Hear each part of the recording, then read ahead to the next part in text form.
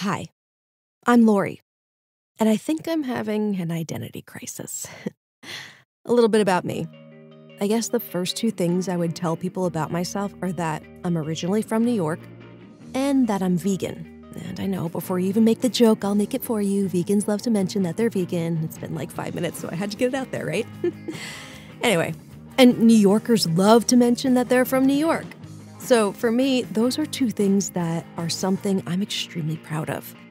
Something I know deep in my heart that I truly believe about myself. Also, I'm Italian, and that's probably going to come up a lot too. A little bit more. I'm 38 years old, and I moved to Los Angeles 10 years ago, which partially leads me to why I'm here today. I've had what feels like every job under the sun. I started working in the music industry out of college. Had a quick stint in ad sales. I toured with ska bands.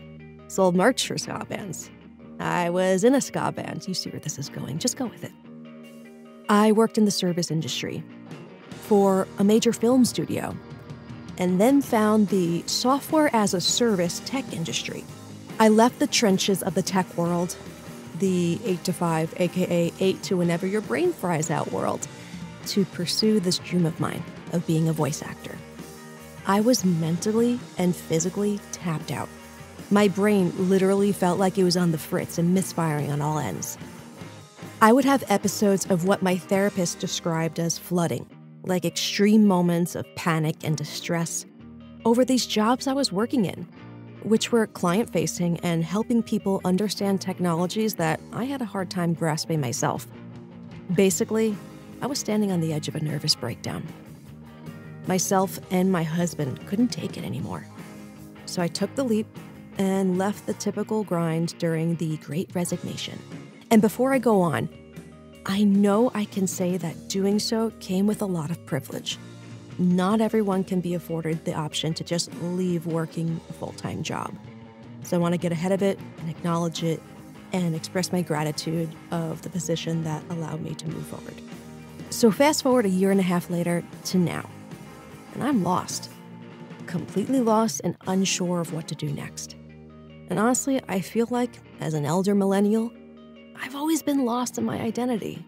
But that's part of what I do like about myself, is that I'm willing to try new things, see what works and what doesn't work. Wear many hats, as they so hauntingly say on so many job applications. And not saying that your career has to be your identity, but you get it. You know where I'm going with this. So when it comes to voiceover work, I'm doing everything in the book they tell you to do. I'm taking the classes. I'm meeting with casting directors and agents, networking on forums and social media, cheering on my peers when they post they got a gig. I'm auditioning on pay-to-play websites where I'm up against hundreds of other applicants, and that these jobs honestly don't pay that much or anything at all. I've invested thousands of dollars into this, and honestly, I feel like I'm going nowhere. I know it's a marathon, not a sprint. But I'm also struggling to figure out what sets me apart. What makes my voice different, special, wanted. And also struggling with the idea of monetizing a passion. That part sucks the most because it's taking all the fun out of it. But I didn't want to make this podcast or have these conversations about my struggles making my dream come true. I want to present this as an act of solidarity for anyone else that feels like, what do I do next? What else does the universe have to show me? How many rock bottoms do we hit before we finally make it? And listen, we're all humans. Well, most of us. And that's a whole other conversation that you don't want to get me started on. What I'm trying to say is, I'm not above learning. I'm here to explore. I'm here for the journey. I even have that tattooed on me. The Journey's the Thing, which was the title of my grandfather's eulogy. And I love to have deep conversations, which is something that probably annoys my friends the most. I love to go deep and ponder the big questions in life at any given moment. I'm not afraid to go there with people. And part of this was inspired by a segment on The Late Show with Stephen Colbert, where he has his Colbert Questionnaire, which is where he asks a series of 13 questions so that his guest can ultimately be fully known. So this is where you come in. How would you describe yourself? What do you identify as? What is something you're proud to tell people when you give your introduction? These are the conversations I want to have with people from all walks of life. This is lighting a spark in me when I thought the pilot light was burnt out.